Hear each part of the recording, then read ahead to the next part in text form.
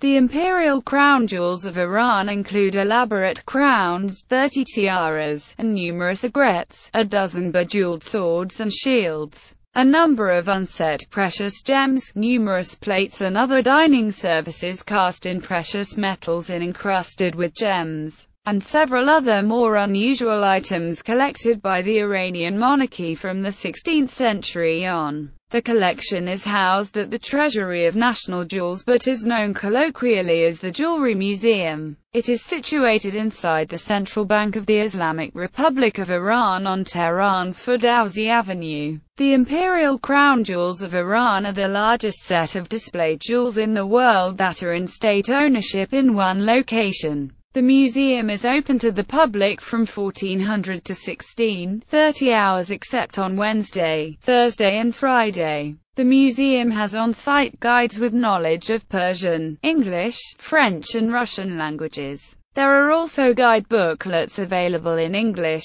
Persian, French, Russian, German, Japanese and Arabic. Safavid and Afsharid conquests. The majority of the items now in the collection were acquired by the Safavid dynasty, which ruled Iran from 1502 to 1736 AD. Afghans invaded Iran in 1719 and sacked the then capital of Isfahan and took the Iranian crown jewels as plunder. By 1729, however, after an internal struggle of nearly a decade, Nader Shah Afshar successfully drove the Afghans from Iran. In 1738, the Shah launched his own campaign against the Afghan homeland, after taking and raiding the cities of Kandahar and Kabul as well as several principalities in far-off northern India, and sacking Delhi. The victorious Nader Shah returned to Iran with what remained of the plundered crown jewels as well as several other precious objects now found in the Iranian treasury.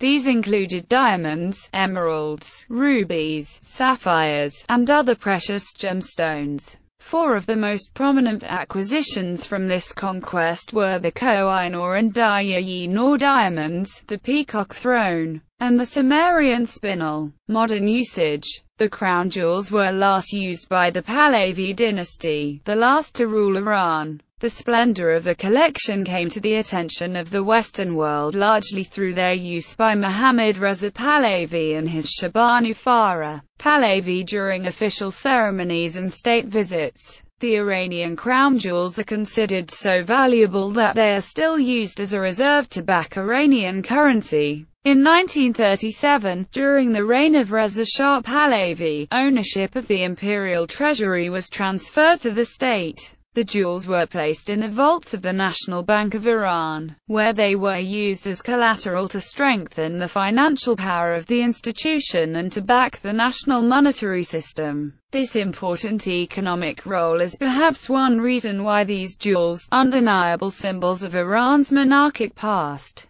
have been retained by the current Islamic Republic. Public display because of their great value and economic significance. The Iranian crown jewels were for centuries kept far from public view in the vaults of the imperial treasury. However, as the first Pahlavi Shah had transferred ownership of the crown jewels to the state, his son, Mohammad Reza Pahlavi, decreed that the most spectacular of the jewels should be put on public display at the Central Bank of Iran. When the Iranian Revolution toppled the Pahlavi dynasty in 1979, it was feared that in the chaos the Iranian crown jewels had been stolen or sold by the revolutionaries. Although in fact some smaller items were stolen and smuggled across Iran's borders, the bulk of the collection remained intact. This became evident when the revolutionary government under the presidency of Hashemi Rafsanjani reopened the permanent exhibition of the Iranian crown jewels to the public in the 1990s.